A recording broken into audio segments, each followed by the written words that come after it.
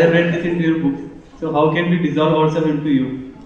I am not sulfuric acid.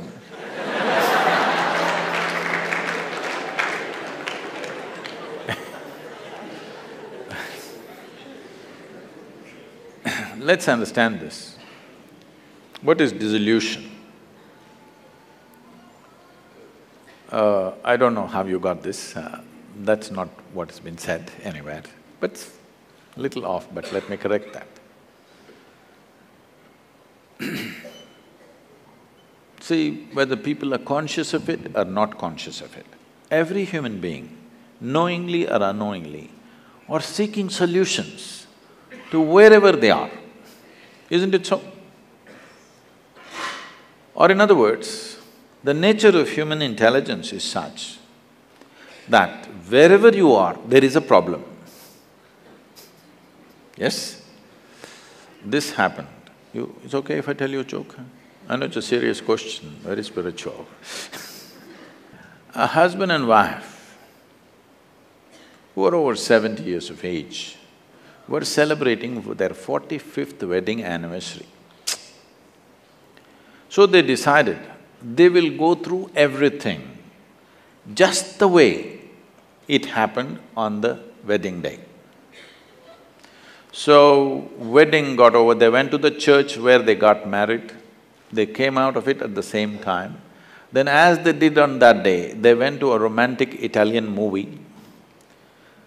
Then after that, they went for a dinner in a particular restaurant. They had the same kind of food and the same kind of wine, and they started driving. Then the wife said, "John, what's happened with you? Do you remember 45 years ago when we were driving, how passionately you kissed me?" So he said, "Okay." Hey, don't laugh, you don't know what is 45 years later. That's a different world, okay? So he tried to kiss her, and unfortunately, 45 years later, your body is not the same and the cars are faster, and boom, they went into the bridge. So they were at the gates of heaven. Then they got checked in together. And because both of them were golfers, they asked, "Is there a golf course in heaven?" Saint Peter said, "Yes, the best golf course you would have ever seen." So, "Can we see?" I said, "Fine." They saw it was an immaculate course.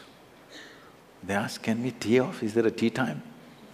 Any time is tea time in heaven, day or night. So, "But we don't have our clubs?" "No problem, just for you, fitted for you, golden clubs." So the man teed off, splitting the fairway straight and long. The lady walked up to the lady's tee and teed off again straight. Then they were walking towards the ball for the second shot. Suddenly the husband became depressed, as it usually many times happens to the husbands. She looked at him and said, "John, what's the problem? We're in heaven, we're on the best golf course, you had a great shot, I had a great shot, why are you so depressed?" He said, "If it was not for your stupid health food, we could have come here long time ago."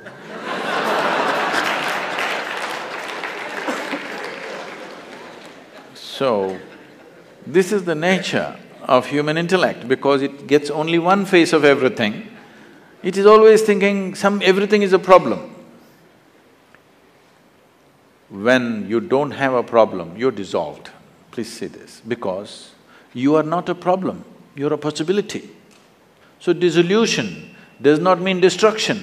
Dissolution means you broke the boundaries of your individuality. Because your individual existence is a myth that you have created.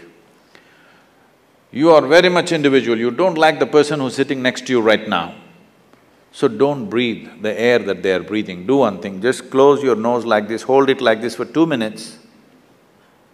You know that without communication, you won't last for a moment. This is not just with respiration.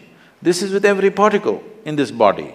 Without being in communication with the entire existence, this cannot exist for a moment. So dissolution is not something that you have to do. If you drop the conclusions that you have made about yourself, this is already dissolved. Modern physics is telling you this, isn't it?